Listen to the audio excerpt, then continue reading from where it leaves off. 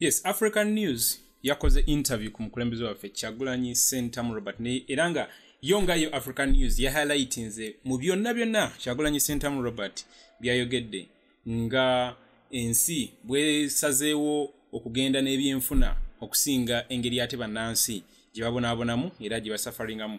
Africanews bwetwe yawandise that Bobi Wine world has chosen business over suffering Ugandans. Actually interview yadde nungi nnyo.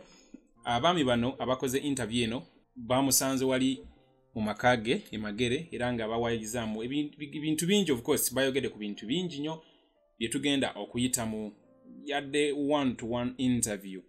Actually bagitanize into a text. Let me hope they'll also give us the video. I'm still looking out to see a video nenga so far kusaawa eno interview mu buwandiike era nga of course ngenda giyitamu wamu nammwe egamba bweti.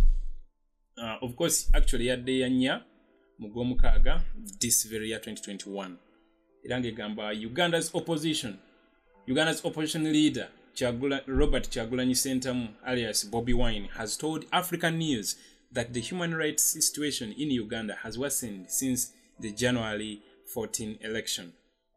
Veteran ruler Yoweri Museveni was declared the winner of the controversial vote and was sworn in for another term in May.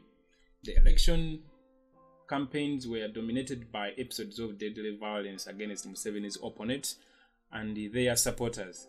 Hundreds of opposition activists and the supporters have gone missing in a post-election crackdown by security forces. Africanews sat down with Wine at his home in Magere, near Kampala, to talk about Uganda's unfinished election and his party's new role as the official opposition. Africanews. President Museveni was recently sworn in for his 6th term, and your party has become the official opposition.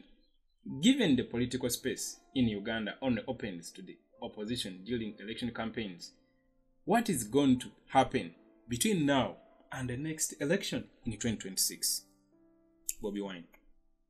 First of all, Museveni's swearing in was illegal. He is not a legitimate president, and neither are we opposition. Our numbers of parliament were relegated to the opposition cut us off their numbers and cut us off the machination of the regime. We said countless times that we are going to use every opportunity and every position, elective, moral, religious, or cultural, to move forward our struggle for a free and democratic Uganda.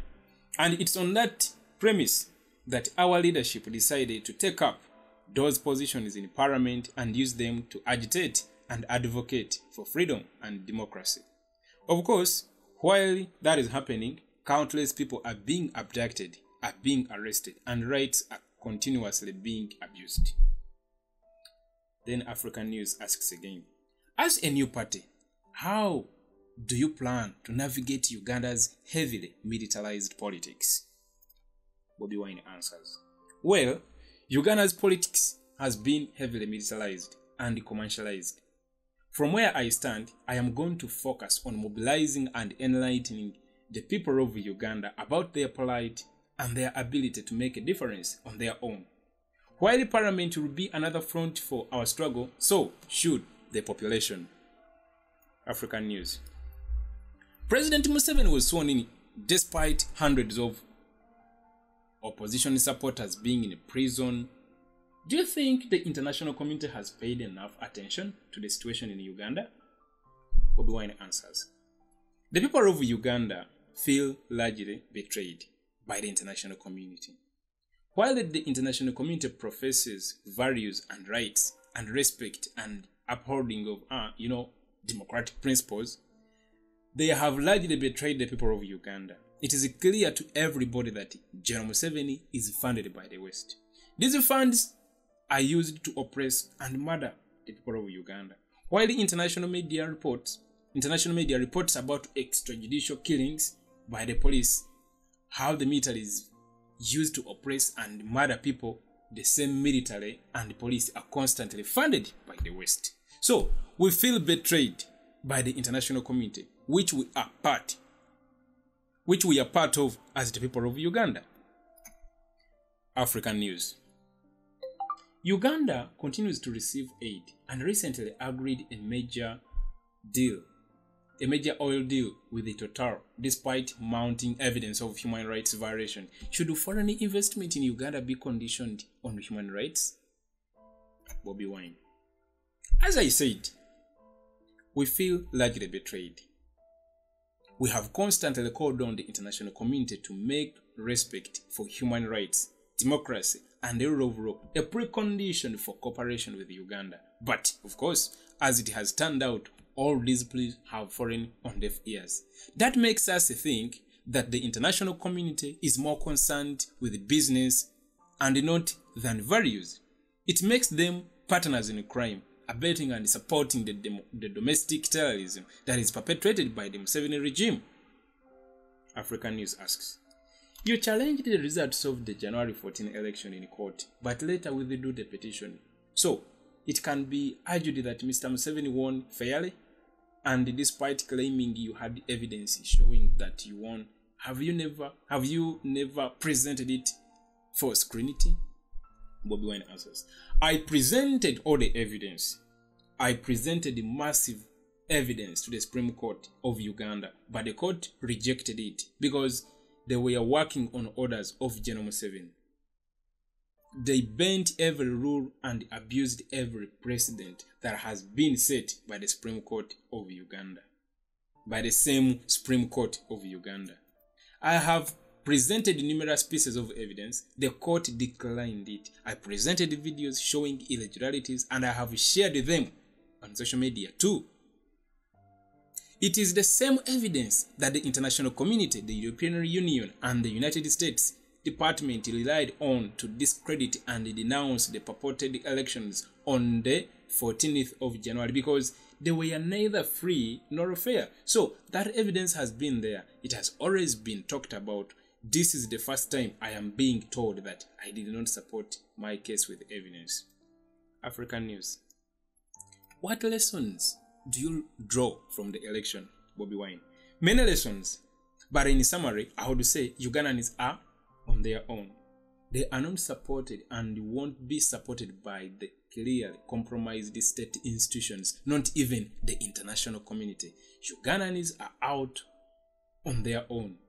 Those that have the guns can oppress the people and nobody will hold them accountable until the people themselves decide to rise to the occasion and hold these people accountable.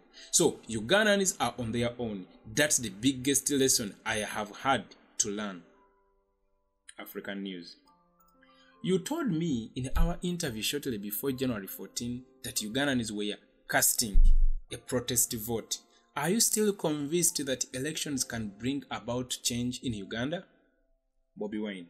For as long as the international community maintains the same attitude, a complacent attitude, and as long as the people of Uganda don't step up, we might never see change through the vote.